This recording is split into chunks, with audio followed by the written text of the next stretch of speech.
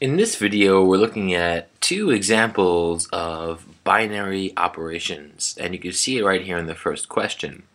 Now, a binary operation, like addition, subtraction, or multiplication, or division, is called binary, right? Binary, where the bi means two number, because these operations act on exactly two values at the same time. For example, 2 plus 3, well, plus is binary because it's really relating this one number with this one right here.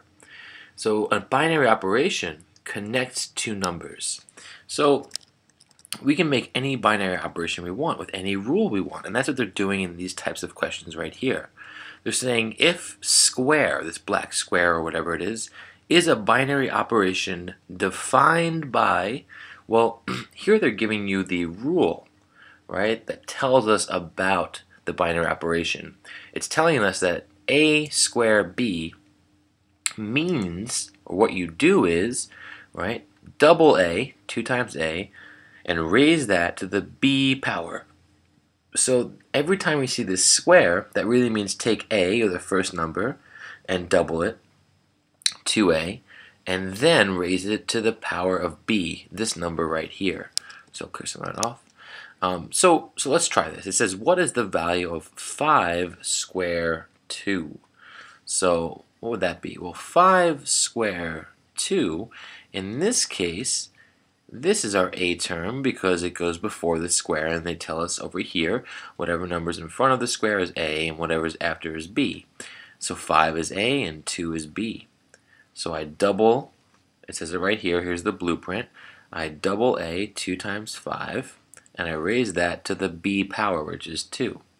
And now I just follow my normal order of operations. 2 times 5 is 10, and that's 10 to the second power. This is equal to 100. And that's a pretty typical type of binary question. And the same thing here, although they're asking it in a different way. Use the accompanying table. What is the value of 2 star 3 in parentheses star 4? So here we don't know what the star means. We just know that this table tells us about the star operation. And here you can see it right here. This is our star operation.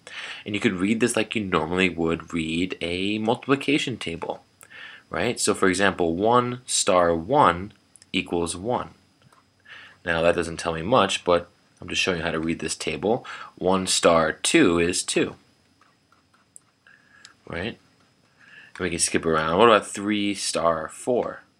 What does that equal? Well, I don't know, but let's use a table. 3 star 4 is 2, right?